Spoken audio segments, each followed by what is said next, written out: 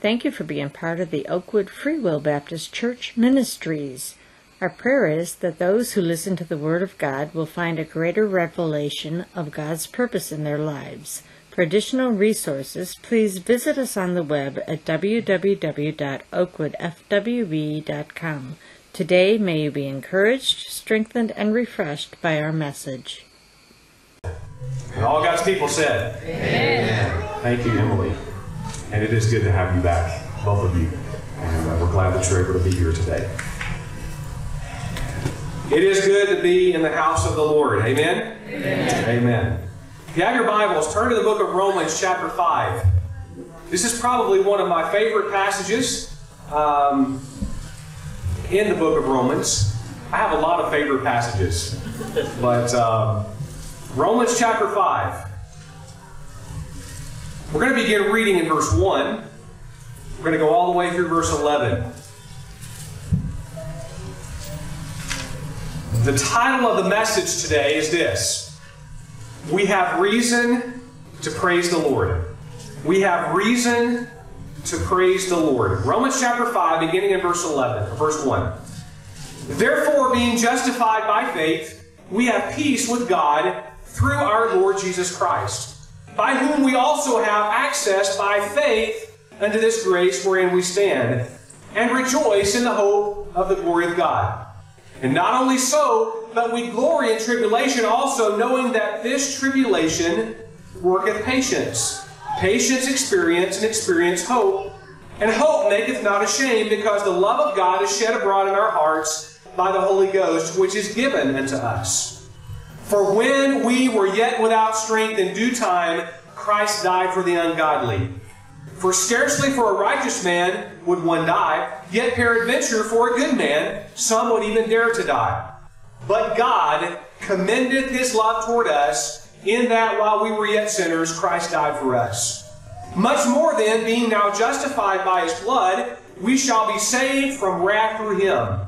For if, when we were enemies, we were reconciled to God by the death of His Son, much more being reconciled, we shall be saved by His life. And not only so, but we also joy in God through our Lord Jesus Christ, by whom we now have received the atonement. Let's pray. Father, it is good to be in your house. Lord, I know that this house is just that. It's a place of worship. Lord, our worship ought to be every day, everywhere we go. But Lord, together today as we worship you corporately, I pray that everything that is said and done would bring honor and glory to the name of the Lord Jesus Christ. Lord, we're here today not because of ourselves. We're here today not to honor and lift up self. We're not here today to pat each other on the back and talk about how good we are. We're here today to talk about how good you are. We're here today to lift up and honor and glorify your name. Lord, I pray that literally everything that is done would do that. Lord, I don't want any glory for myself. I don't want any glory for anyone here today, save Jesus. And Lord, I pray that that would be the case today. I pray, God, that you would help us to take everything that this world would have on our hearts and minds and push it aside and focus totally and completely on you. That one who is the author and finisher of the faith, who is now sitting at the right hand of the Father making intercession for us. Lord, I'm so glad that you loved us enough to die for us while we were yet sinners. And Lord, I pray that today you would speak to us as only you can.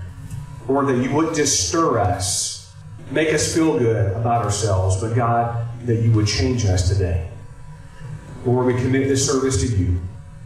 This is the most important time that we have together is around the Word. And God, I pray that the Word of God would do just as it says that it will do. It will pierce to the very depths of our soul, will speak to us, will change us this day. Thank you for your Word. Thank you most of all for Jesus, who loved us and died for us. And we pray these things in His name. Amen. Amen. Folks, we have reason to praise today. We have reason to rejoice. When you think about this particular passage, The Apostle Paul, through the inspiration of the Holy Spirit, he's kind of going over the benefits of ours that are ours as a result of being a child of God. And these verses explain the great provision that He has given us through the death of Christ by virtue of us placing our faith and trust in Him. What He did for us was so great. What He did for us is even unthinkable. To know that for a good person, you and I might be willing to give our lives for.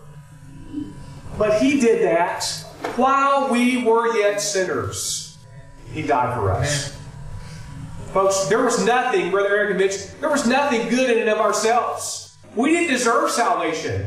God in His mercy and grace extended to us through His grace what we did not deserve. And He withheld with us, or withheld from us, what we do deserve. And that is hell. All of us deserve that. There is nothing good about us, yet He loved us anyway. He loved us while we were yet sinners. Did you notice what verse 8 said? But God commended, that is, He proved His love toward us in that while we were yet sinners, He died for us. And those two words basically sum up the whole passage. He did it for us. And because of that, we have reason to praise. We have reason to lift His name and to glorify Him and to praise Him. But I want you to notice there are several things this passage described who we really are. You know, a lot of times we want to talk about how good we are and how wonderful we are. And we want people to pat us on the back and talk about how great and wonderful that we are. But the Apostle Paul used words and phrases like this in verse 6. Without strength. That is, we were utterly hopeless without any help of getting to God. That is every person in this world. Every person who is lost before God had no ability to change, no ability to go to God based on his own merit. We have to come through the merit of Jesus Christ. We were powerless to escape sin. So he uses the phrase without strength, but then you go a little bit farther, he uses the word ungodly. That is, we were not like anything like God. There's no way we could be anything like God without reverence or fear of God. We were ungodly. That is, we were living our lives exactly the way we wanted to live it, as if God did not even exist. That's the kind of person that we were. We were helpless to change our sinful nature. We live our lives as we please without any regard for God or His will. But he mentions also the word sinners. This word simply means, putting in our own language, we missed the mark. We were sinners. There's no way we could hit the mark that God had for us, but Jesus Christ did it for us. But then in verse 10, he mentions that the word enemies. That is, we were His adversaries. Basically, what the Bible is telling us is that we were lost. We were in control, being controlled by Satan. We were opposed to God. We were His enemies. No matter how much a man may talk of loving God, if that man is unsaved, he is not a child of God. And I want you to understand that today. Because we talk a lot about, you know, especially in the South, that, oh, this is a good person, this is a good person, he's a good old boy. Doesn't matter how good you are. Without Jesus, we're going to spend eternity in hell.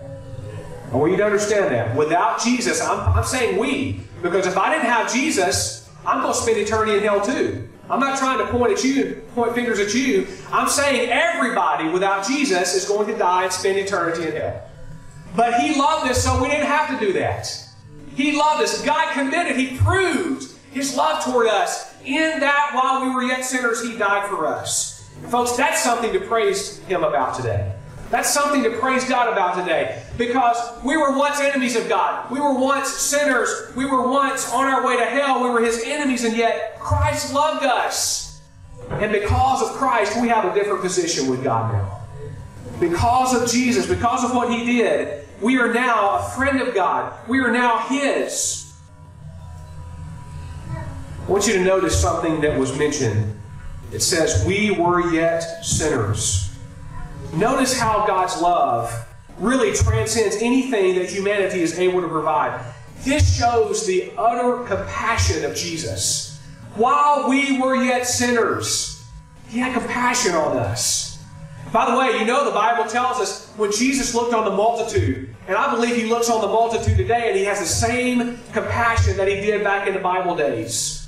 He looked on the multitude, He looks on the multitude, and He has compassion because He sees them as sheep having no shepherd, that He has no direction and no purpose. If you're here today and you don't know Christ as your Savior, He has compassion on you. He looks at you thinking, man, they need me. They need direction and purpose in their life. And I'm going to tell you, folks, without Jesus, there is no purpose. What do we do when we live this life? We live this life to make a living for our families, and that's good. The Bible tells us that if we don't provide for our families, we're worse than an infidel. So we know that's a good thing to do. I mean, it's good to provide for your families. It's good to be a good neighbor to those who are next to you. Those are all good things, but what is your life all about? What's really your purpose in life? The Bible tells us what that purpose is. It is to bring honor and glory to the Lord Jesus. Well, how do we do that? We do it by knowing Him as our personal Savior, and we do it by spreading the Word of God to those who need to hear about the gospel. That's what this is all about behind us. Actually, behind me. It's also in front of me. The Great Commandment and the Great Commission. We are to love the Lord our God with all of our heart, soul, mind, and strength. Love our neighbor as ourselves. Folks, if you love people, you're going to tell them about the gospel. If you love them and care about them, you care about where they're going to spend eternity, you're going to share the gospel with them. If you love God and you love people, you're going to share the gospel with people. It's important to remember, folks. He had compassion, and because our Savior had compassion on us, that is reason for us to rejoice. But you know what? I'll tell you another reason to rejoice. The Bible says the angels of heaven rejoice over one that trusts Christ as their Savior.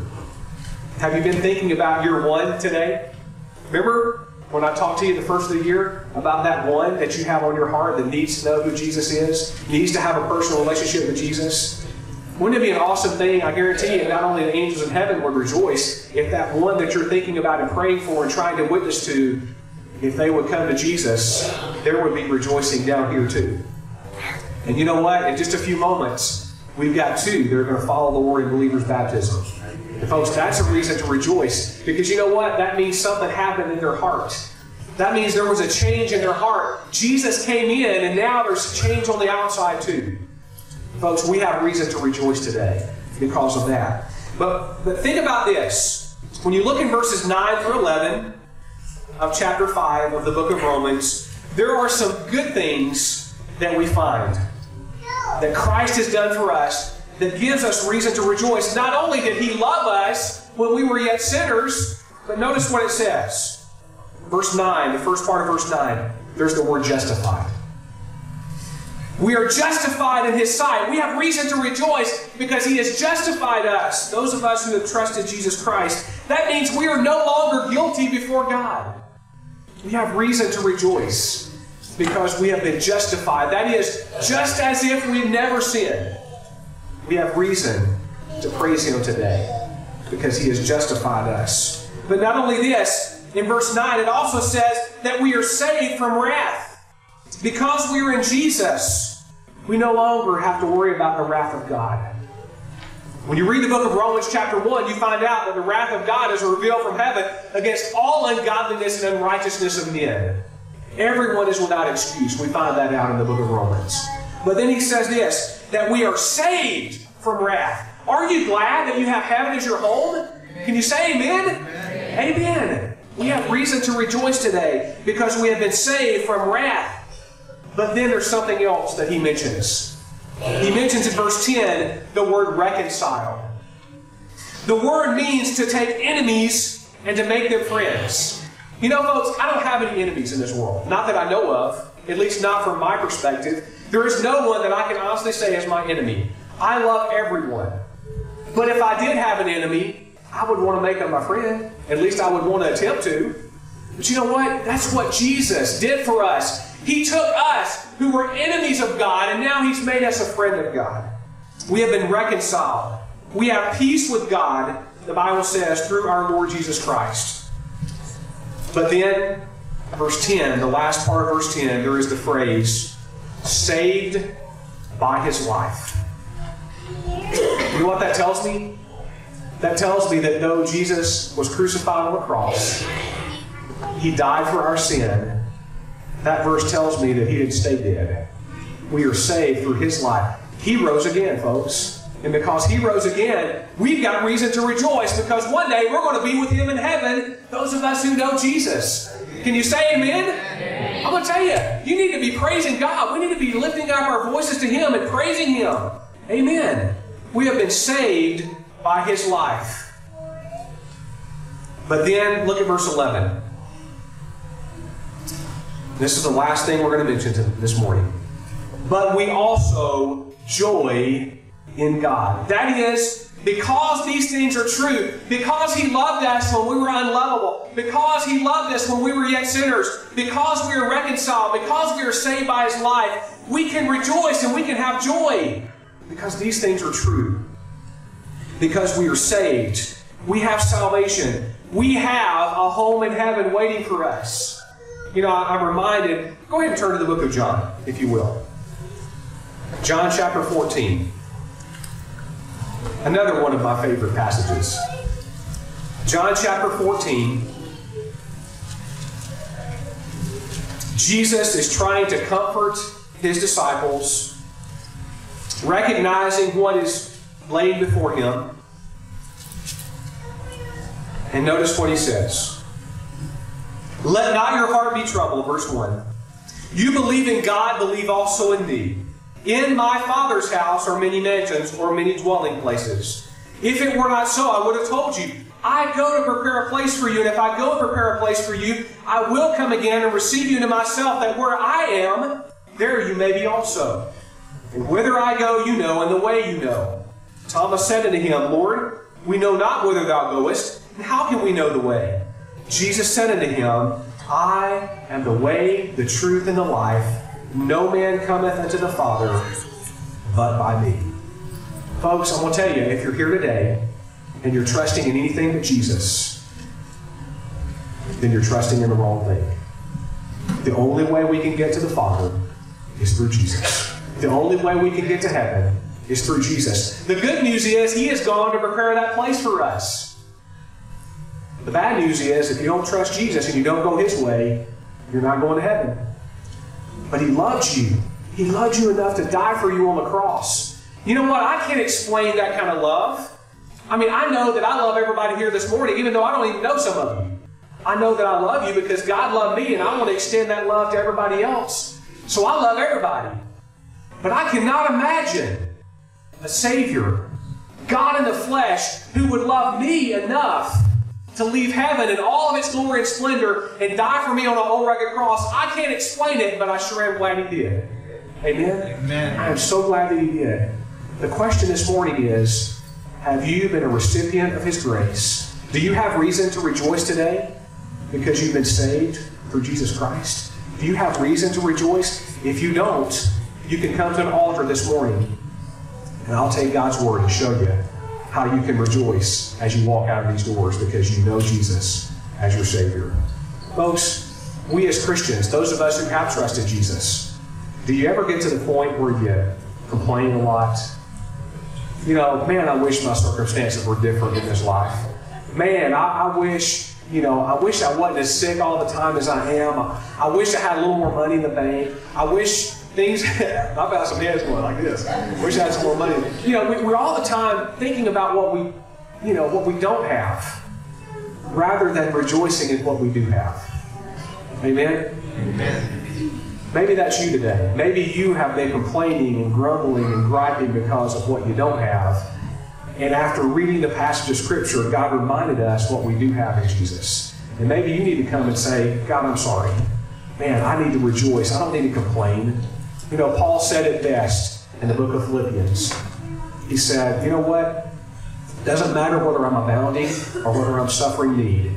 I am always going to be content because God has blessed me. Folks, God has blessed us. We have reason to rejoice, if nothing else, because of Jesus. Amen. Amen. Let's all stand and bow our heads and close our eyes. No one's looking around. Every head bowed and every eye closed. We're going to have a baptism in just a few moments, but we're going to give an invitation. Folks, I never want to leave a church service on Sunday morning without giving folks an opportunity to respond to the gospel of Jesus Christ. Folks, He loves you, and He loves you, and He wants you to be saved. And if you're here this morning with every head bowed and every eye closed, no one's looking around, folks, this is between you and God. And I just want to pray for you. I'm not going to call your name out. I'm not going to try to embarrass you. I'm not going to try to get you to come forward and make a decision you're not ready to make. But folks, I do want to pray. When I pray, I want to include you in my prayer. But maybe there's one here this morning who would say, Brother Wayne, I really don't know that I'm saved. I don't know if I were to die today or something were to happen today to me. I don't know if I go to heaven or not. I don't know that I'm a Christian, but I'm concerned about it. God's spoken to my heart. Would you please remember me in prayer? Would you slip up your hand and write back down? Nobody's looking around, just me. Just lift your hand up and write back down. I'm not for sure I'm a Christian, but I'm concerned about my soul this morning, and I just want you to pray for me. Anyone like that? Anyone? God bless you. Anyone else? I'm not for sure that I'm a Christian, but I want you to pray for me. Maybe you're here this morning, and you say, Brother Wayne, I know that I have reason to praise God today, but I think sometimes I don't praise Him like I should. I complain and I gripe about things when I need to be praising God, praising Him in all times, whether it's good or bad. And I realized that this morning, and I just need God to help me to praise Him even in the rough times, even in the bad times. And you'd say, I just need you to pray for me. Would you lift up your hand? God bless you all over the building. Man, wow. God bless you all over the building. God, we thank you that we are here today because of Christ. We thank you that we can get together as brothers and sisters in Christ and worship the Lord Jesus. And Lord, I pray for those who may be here this morning that does not know you. Lord, I pray that they would come before this service is over, they would come to this altar, and they would trust Jesus as their Savior and leave this place different than they came in. Leave this place with a new nature, being made all over new by the Lord Jesus. And Lord, for those many, many hands that said, God, I want to give you praise and glory even in the difficult times. Lord, I want to lift you up and I want to praise you no matter what's going on in my life and recognize my blessings rather than what we don't have. God, meet that need in their life today. Maybe some need to come in just a few moments and just simply say, God, forgive me for not giving you praise. God, help me to praise you no matter what the circumstances are. Lord, help them to come. We commit this service to you. Bless and meet every need in Jesus' name. Amen. If you need to pray about something, I'll be happy to pray with you at the altar.